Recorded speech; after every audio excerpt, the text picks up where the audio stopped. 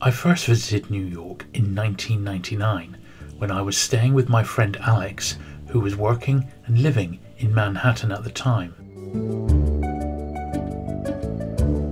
I stayed for a month and went up the World Trade Center as a tourist whilst I was there.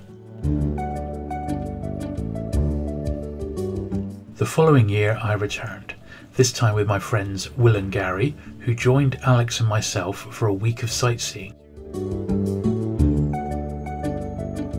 Alex had a video camera, and what follows is some of the footage that we took. We made our way to the World Trade Center on foot and then spent 10 minutes filming and taking photographs near the entrance in the plaza area. I remember it was difficult to film the whole building as it was just so big. You really do get an idea of its size here. Once we got up to the observation level, you got some amazing views of the rest of New York. You could walk all the way around the top of the building and use the telescopes.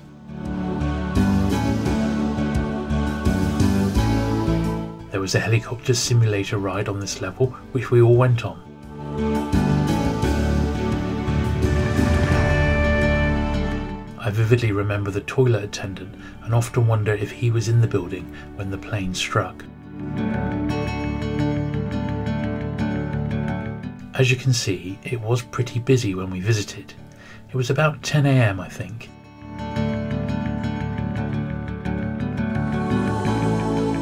We wanted to see the World Trade Center in the morning before going on to Liberty Island and then Ellis Island.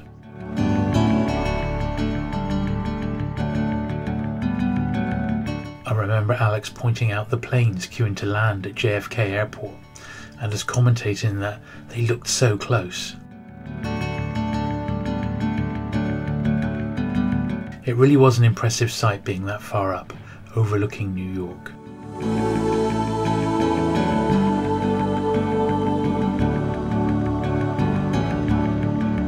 We headed off on the Battery Park ferry over to Liberty Island.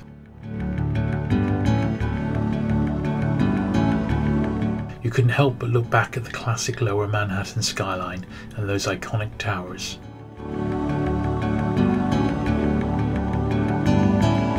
Once there, more impressive views of Manhattan.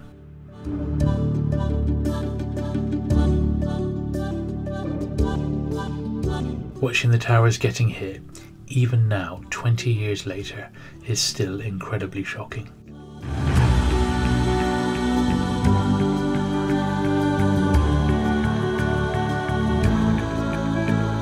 It's certainly a trip I will never ever forget.